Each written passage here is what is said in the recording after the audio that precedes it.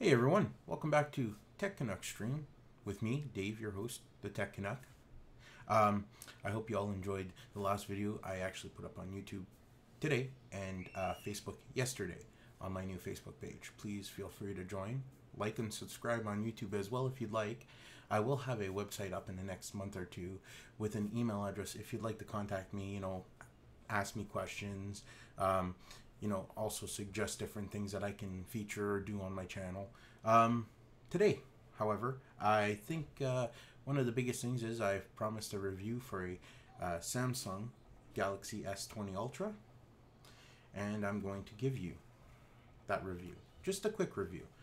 I've been using this phone, which is a fingerprint magnet, by the way, as soon as you see.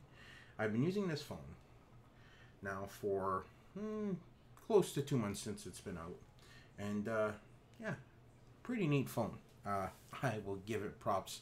The camera on this phone is by far one of the greatest things I've ever used. The 8K is a little touch and go, but the 4K on it is incredible. One of my biggest gripes about this phone is the in-screen fingerprint reader. Please, Samsung, if you ever come across my video, I doubt you ever will, but if you do, please stop putting them in under the screen. I know it's a cool technology, but it's not proven, obviously, because it takes me sometimes 3 to 4 to 5 attempts to get into my phone, like it just took me 3. I know it's a work in progress, right?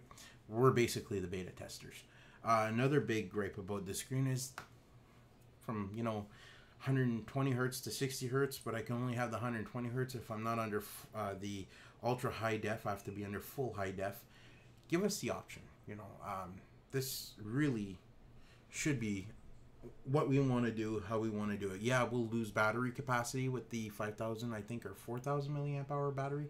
It's one of the two. Don't quote me on it, but I know we will lose a lot of battery by putting it literally at 1440p while having it at 120 hertz refresh rate, but I'm willing to sacrifice battery in order to have that screen with that great motion.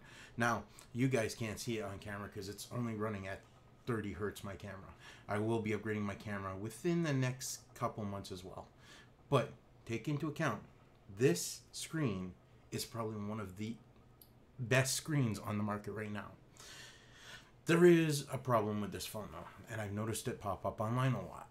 It has to do with this rear camera lens right here. Okay, note to anyone who's buying this, be prepared.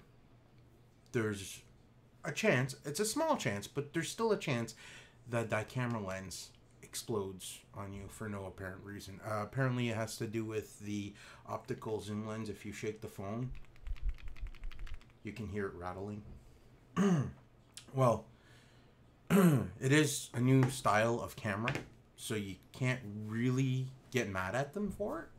I guess in the long run, what can I say but good job to Samsung. Yes, it has a few flaws. A couple other gripes, no headphone jack. Okay, I got these. They gave me these with it. They're the Galaxy Buds Plus. Awesome little set of headphones. I'm happy. Not everyone got them, but I did receive them with the phone. But overall, would I recommend people to buy this phone? If you are a camera person, what do you call it? An enthusiast, I guess you could say, for videos and cameras and photos, this has a decent camera lens on it. This has a decent photo lens on it. It has 100 times zoom. Mind you, it's not very usable. I will admit that. Anything past 20 to 30 times starts to get blurry. But that's with any photo lens zoom. Would I recommend it? I give it a 7.5 to an 8 out of 10. It's a beautiful phone. My only other gripe is, I like that you guys got rid of the Bixby button, but honestly, not being able to turn off your phone with this button, there should be an option. I'm not sure if there is. Don't quote me on it. But so far, I haven't found an option to hold down this button and allow me to use it as a power button. If anyone out there knows how to do this, or it is possible, put it in the comments below or comment on my video on Facebook. Please let me know, because that is, I hate Bixby. I honestly could care less about Bixby. I use the Google Assistant.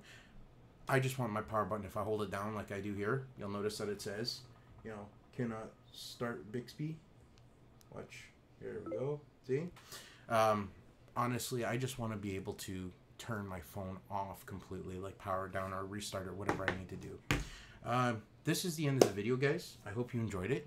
Again, leave me any remark you want. I'm up for criticism. I want to optimize my streams as best I can for the viewer. I don't want to beat around the bush. I just want to let you guys know, though, I will have more of these coming out this week. I do plan on doing a review of my Yeti microphone that I'm using currently for this actual recording. I'll show you. See, here it is. Beautiful, beautiful microphone. It has its gripes just like everything else, but personally, you know, I think it's a great microphone.